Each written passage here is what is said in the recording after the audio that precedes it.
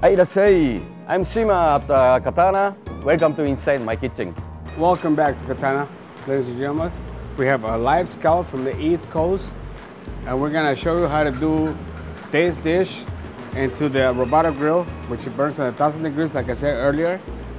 And we're gonna put like soy sauce, sake, a little bit of garlic, fresh ground garlic, and butter at the end. And simplicity will be the touch to the flavorfulness. So I'll show you step by step.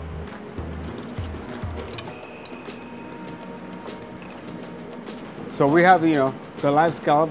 He's like prepping it up over there. But this is like the bottom shell. And we have the top shell right here.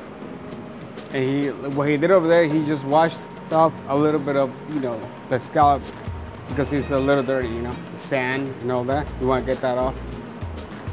Once he's done with that, you drain that water off, you put it back in the shell because you want to get all those flavors back in the shell with the sake. He's curing it a little bit with salt. Salt always helps with any fish, anything like saltiness. The salt always does help a lot. He's cleaning the scallop, the outside part.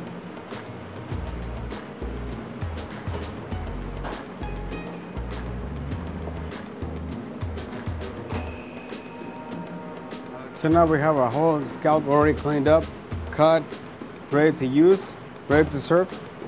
And we're gonna put it back on the grill, at the Robata grill. We're gonna make sure it's hot, really hot. First thing we're gonna do, we're gonna add the sake. Sake is like the cooking sake, it's Japanese. It's like, doing like white wine, but you wanna burn the alcohol to it. Yeah. This is a nice sake, by the way. There's, usually you do like cooking sake. That's not the case. We want to show you guys a nice way, but you can add a little bit of this. Not too much. It's really expensive.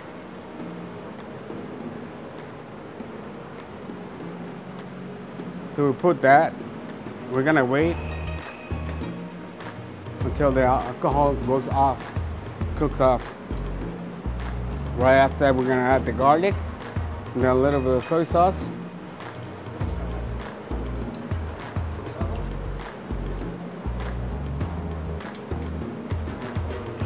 So you just put the garlic on right now. It's a slow process, the scallop has to cook a little bit. You don't want to overcook it. You want to have it like medium rare always. You want to recook a scallop, then overcook it. So this will be like perfect, medium rare.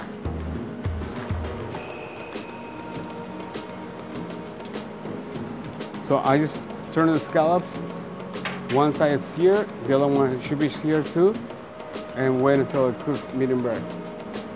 So we're gonna go ahead and add the soy sauce right now, just like a little bit, like a teaspoon, and just a little bit of that more for flavorful. If you like less, salty, it's up to you.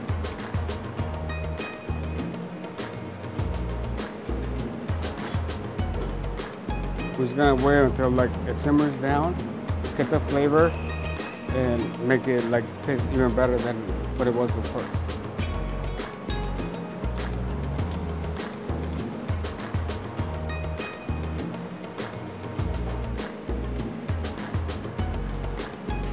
The plate, when you do a live scallop, you usually want to put it back in the shell, like the top part basically, so you can tell the customers that it's been, that it was live at one point. And people pay a different price for this than regular scallops. So you want to give them this so they can know, what they're paying for.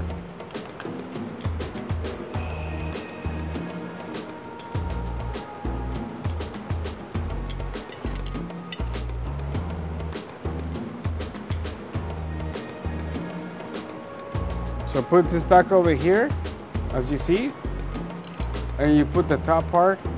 It's kind of a little bit so it turns, so it looks like it's been covered, but not really, because you wanted the smoke to come out and get all the attraction from all the people looking at it.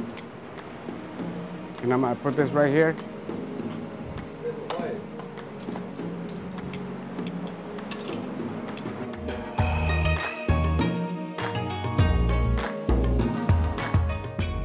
Thank you for watching inside my kitchen.